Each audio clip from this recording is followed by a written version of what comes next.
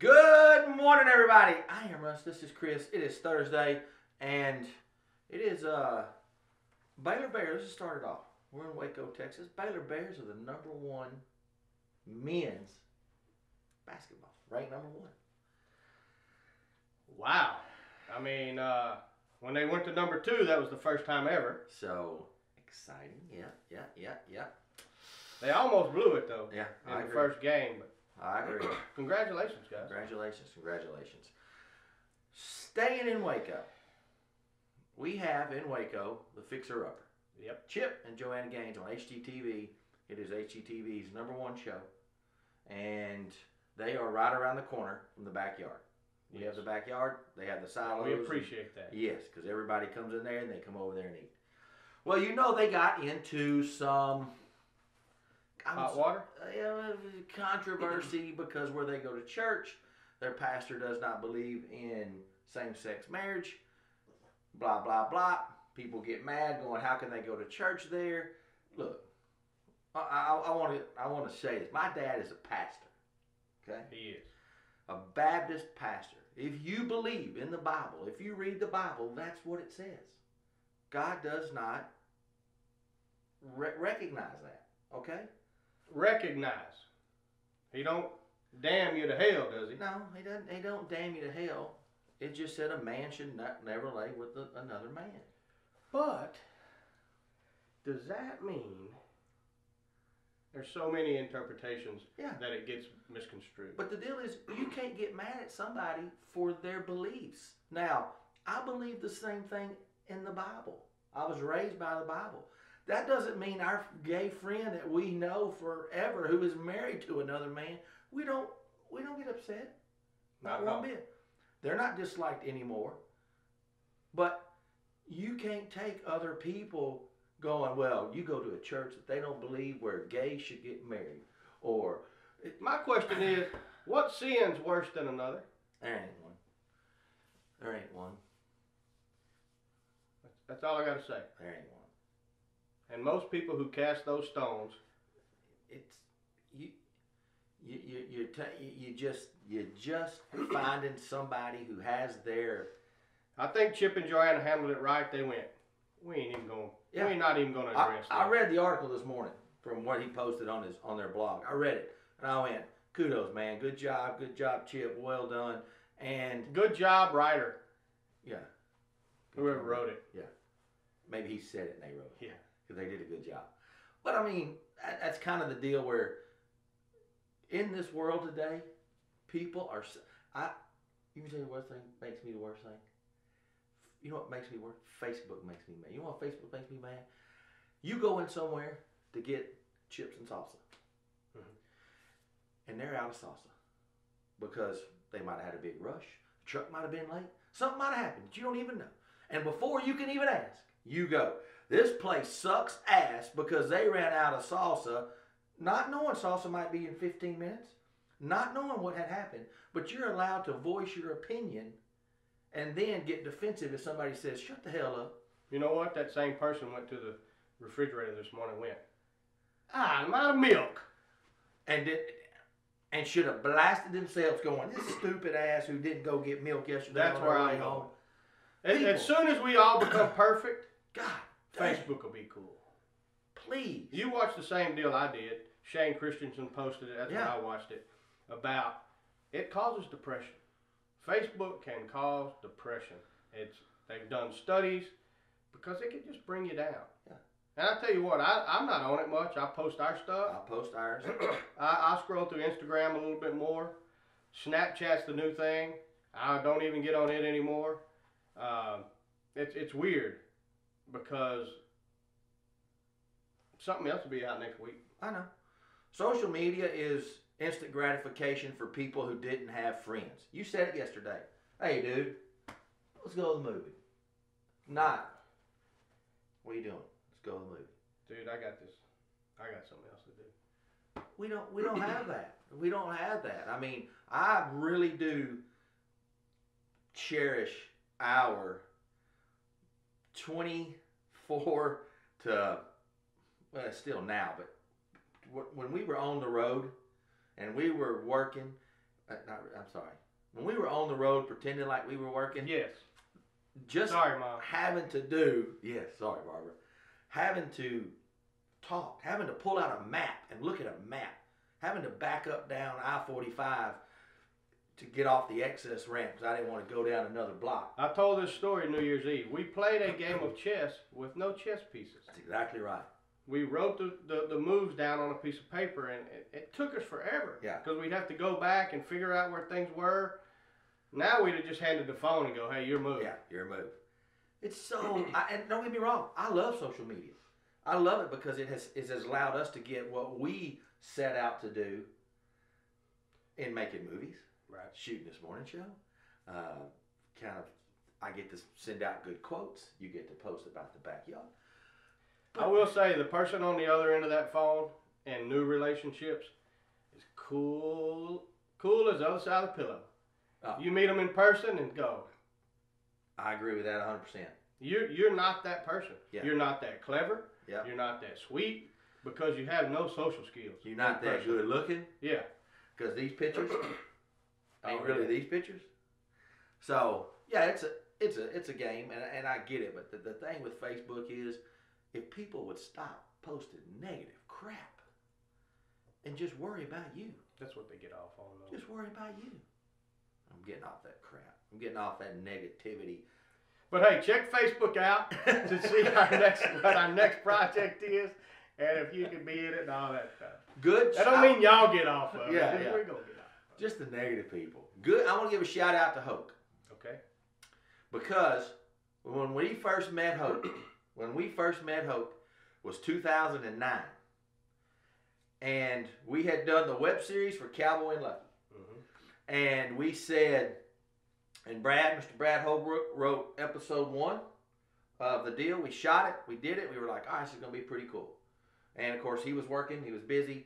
Hope sent us a message, said he'd like to visit with us, and he's a writer who worked at Central Freight. And we like, oh, whatever, dude. I know we told the story. We drive to McGregor, and we go out in this little one-room shack, and we're thinking, oh, this guy's going to, drug us and kill us because we're stars. And if you watch his movie, he probably was thinking that. And I'll be danged. He said, we went, you know what, dude? You want to write something? Just send it over to us. Write us an episode. Get back in the van, drive back. Dude, the next day, it's an email. And we read it, and we went, holy crap. Dude can write. He can write. Then he wrote the whole series. Then he wrote Cowboy and Lucky, The Last Stand.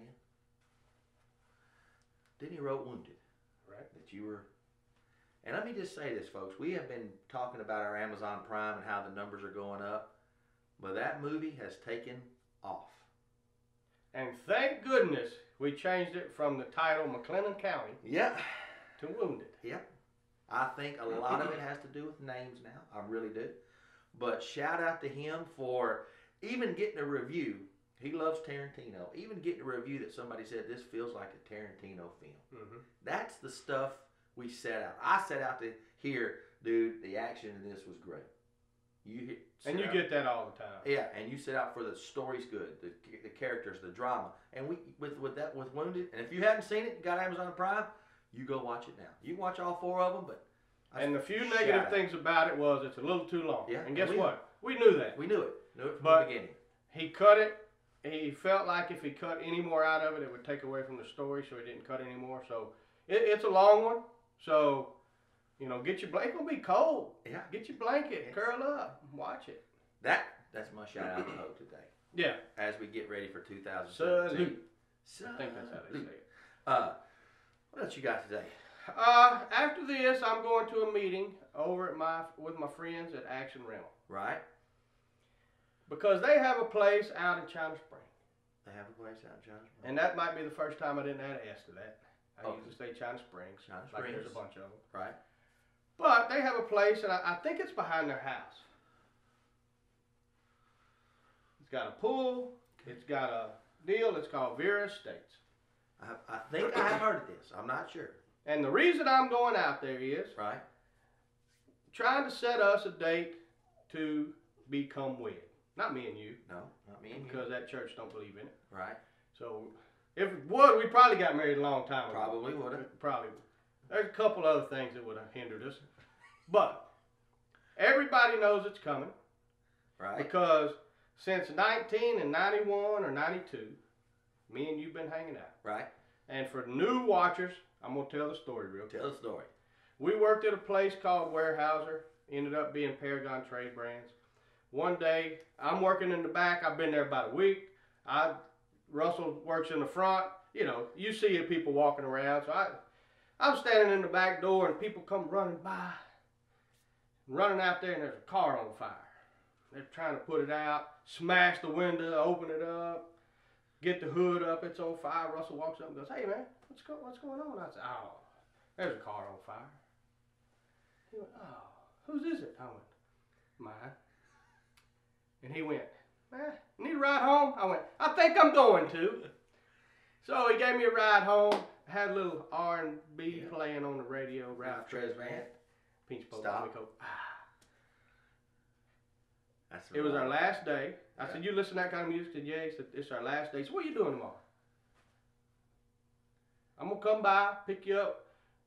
We'll go find my buddy Gerald, and we'll hang out." And that's how I became buddies with Gerald. Yeah. And we've been friends ever since. So that is about 24 years. Yeah. Actually, maybe a little longer than that. Maybe 25. That's a long time. That being said, there's no better man to ask to be my best man than my buddy Russell. So would you be my best man? I sure will, buddy. Thank you, buddy. Now, because at my wedding with Stephanie, he was the best man and the maid of honor. Yes. He had to do both. I don't know which one I played best. You did both really well. So, but I am, at first, I will admit, against it. I ain't gonna lie. Didn't care for it. I don't give a crap. I felt like I was the LGB, the gays, and you were the church. It ain't gonna happen that way. That ain't the way it's supposed to happen. But the more I have went, "Hey, dumbass, this is your life and that's his life," and I went, "You know what?